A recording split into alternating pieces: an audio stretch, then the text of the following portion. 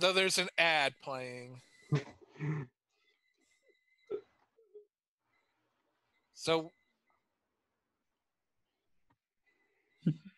sorry about that, but thank you so much, subscribers. What can you do? Yeah.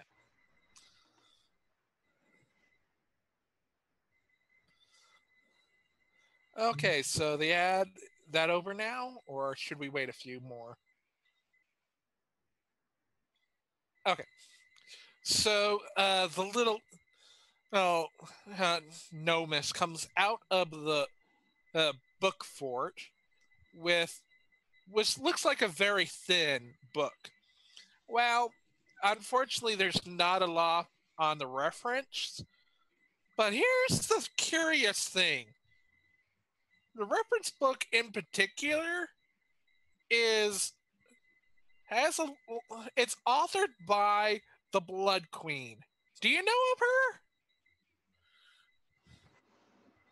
Alina, no. Tell me more.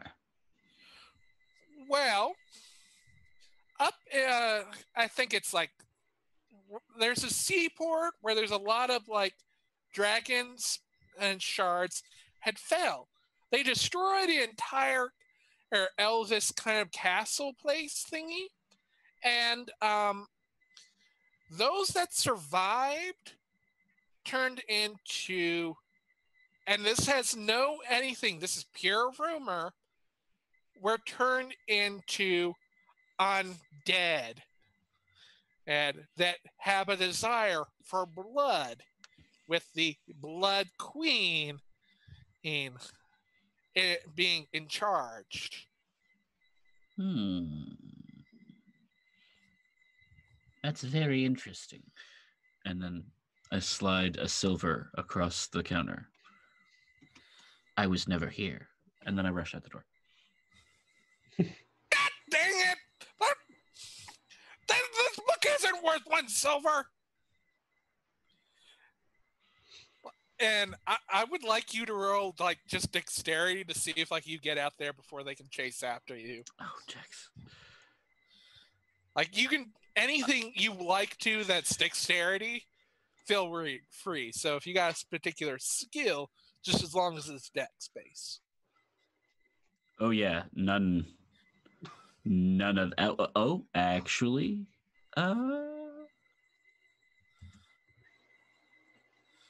no. Okay, you stealth your way out. Dodging between books in this new tiny corpse. Okay, I'll just roll a 1d20 to see if that works, because that's 11. That's pretty low. Oh my god! He catches you, and the gnome is after you.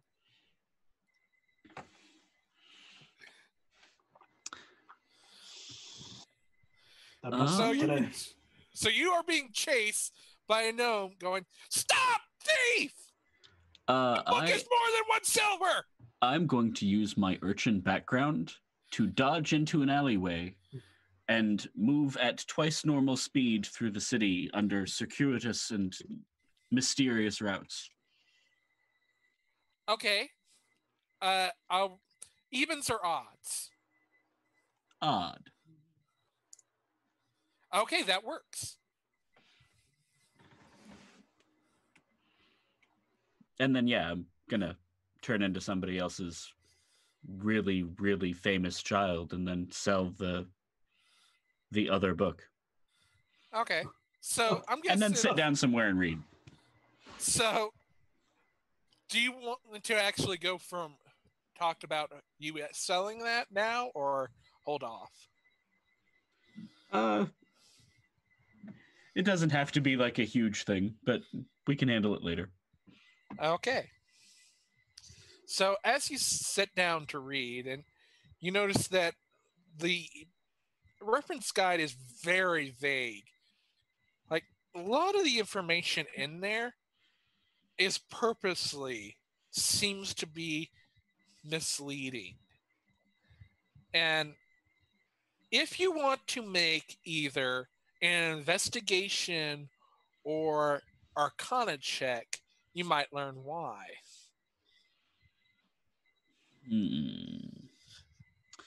I'm gonna make an investigation check, and I'm gonna activate Tides of Chaos to get advantage.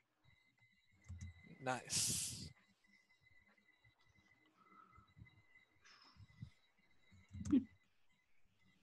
Great. Okay. As you investigate it, you know that this is purposely false information. You know that the Blood Queen even put this out, and everything in there is purposely the opposite. Like, it is wrong. Anything that could possibly be real. But all you know, like, definitively, is the Blood Queen did not want people knowing about the shards.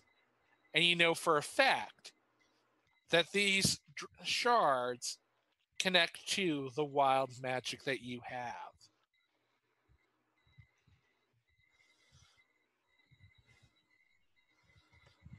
Okay. Now, I will, if you can roll history, I will give you additional information. See if like you can figure out why that is. Oh, Double should not have been an 19. advantage, but Hey, that was 19. yeah, Roll 20 wanted you to know this. yeah. History is like, you know that the Blood Queen has been roughly a myth, that urban legend about someone that has been maintaining control in the world, even to kind of like before the last war. Like, and in particular, the last war might have even occurred because the Blood Queen started to lose that control. Something more in the world occurred during the last war. And if the Blood Queen in particular, like, that's been very much on making sure the world works as it's supposed to, that people are in control, and had something gone wrong for the Blood Queen, caused the last war. And this makes you think that in connection with the fact that they have this book that purposely tells you about what the dragon shards are not and their connection to the wild magic, maybe that there's something connected to the last war, what caused the problem, and wild magic itself. Okay.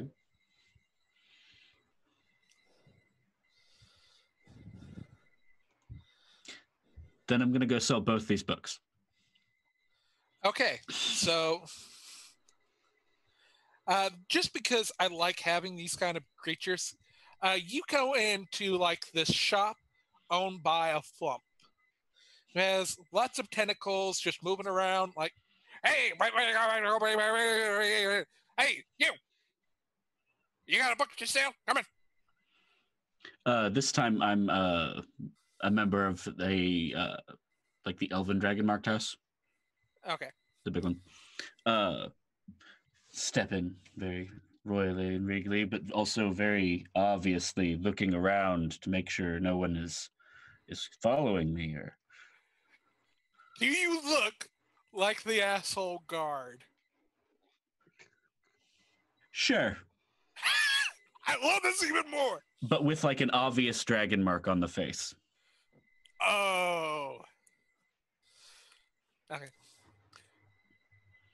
You. And yeah, you was the one that's house of warding. Come on. You got a book to sell? when they say that, I look really surprised and quickly, pat my face and it goes away. And then I walk up. Yes, I have some books I'd like to sell, and maybe a book to buy if you have any information. Well, information we got. Hey! Put that down. Sorry. Got 1,000 eyes and 1,000 tentacles to stop thieves. So, what are you trying to sell? I'd like to sell this book and this book. Okay, and it looks at the one that's about by the Blood Queen and goes, okay, that's a fake, and just throws it into the trash bin. Whoever sold you was a fake, so sorry about that. It's good to know. There will be consequences. Yeah, of course. But hey, I'm guessing you got it on sale. Oh. Now this book right here, this is fancier. And it just kind of like inspects and I'm gonna see if the guy actually knows what the book is. He does not. He just knows it's really fancy. So, well made. Flickers it around.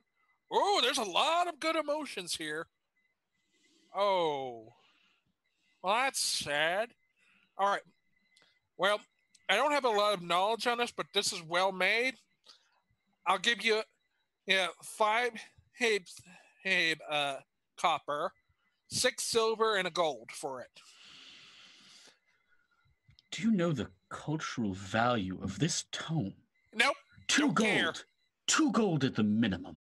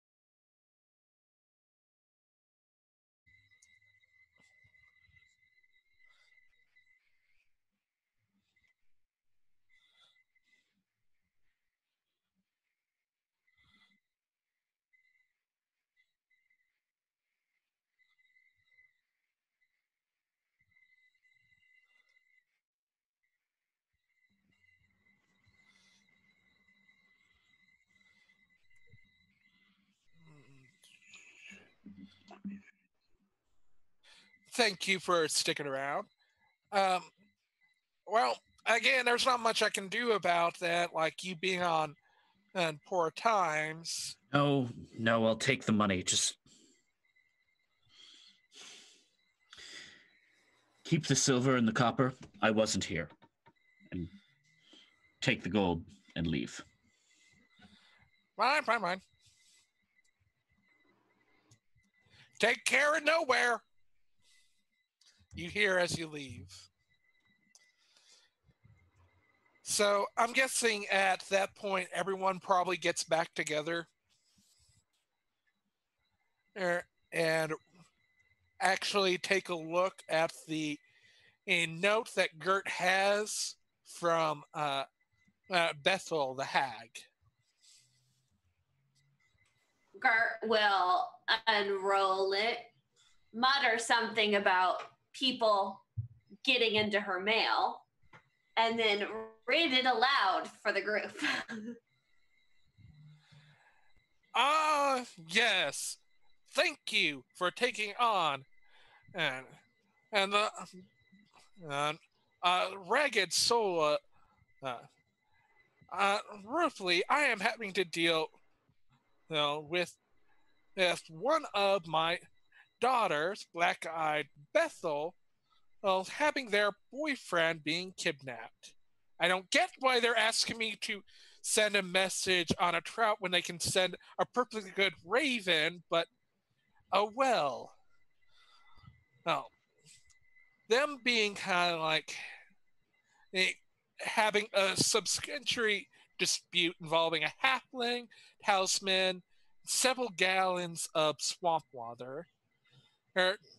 Drizzling Merthyr has kept the mother's house and all of them on hand, and has taken most of the things that I, their mother, have given them. They are of age.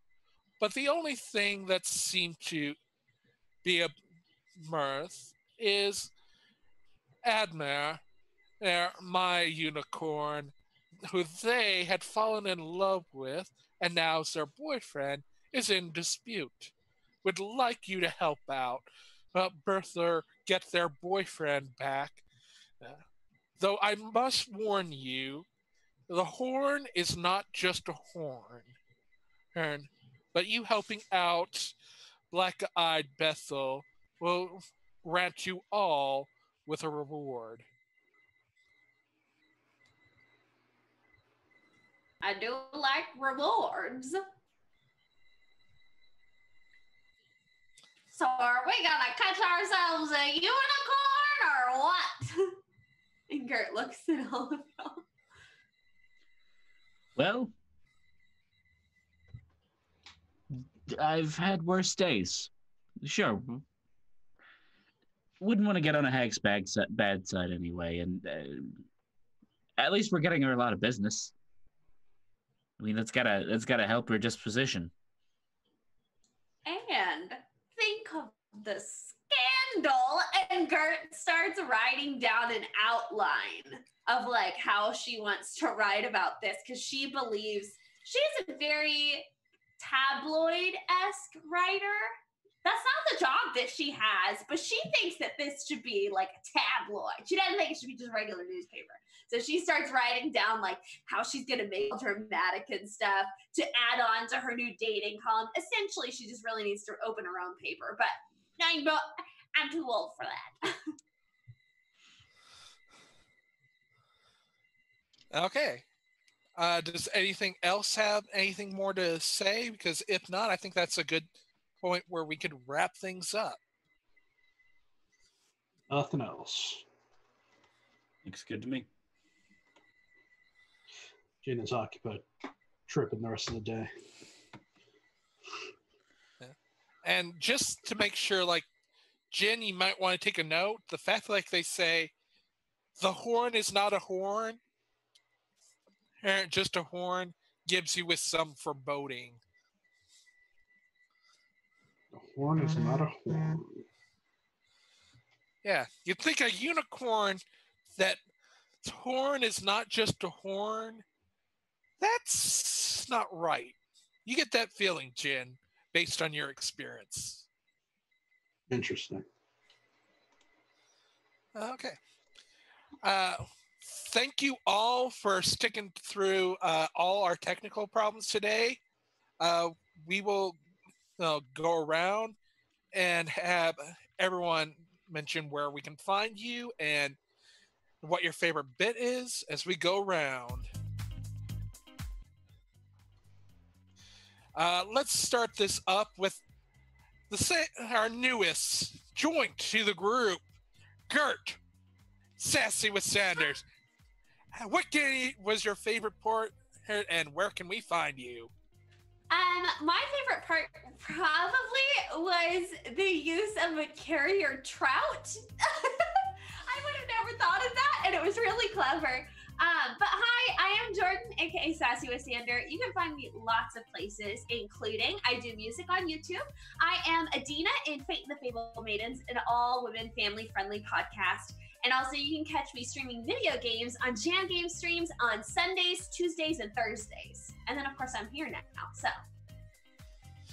Nice.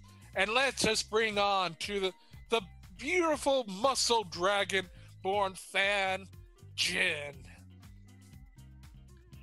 I am Bar. You can find me. You can find me on Twitter at LTALIG. That's LTALIG. My favorite bit of today, I think it's got to be auto shenanigans, going from place to place, trying to sell books, trying to get a little get rich quick scheme. Quite liked it.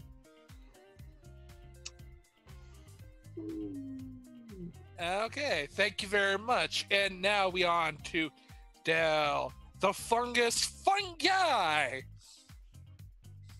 Ben is still out. Oh, unfortunate. And, oh, well, then I guess we'll swing back to Otto. What was your favorite part, and where can we find you? I'm Eshi.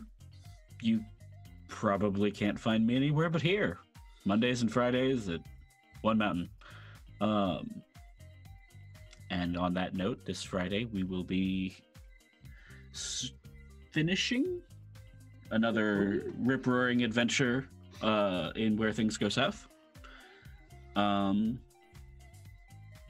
My favorite part was probably all of the pot stirring. Running around implicating various people in interesting situations. Nice. Beautiful. Well, very nice. Well, thank you all for sticking around for this episode of Fleshmaker's Folly, The Devil Unleashed.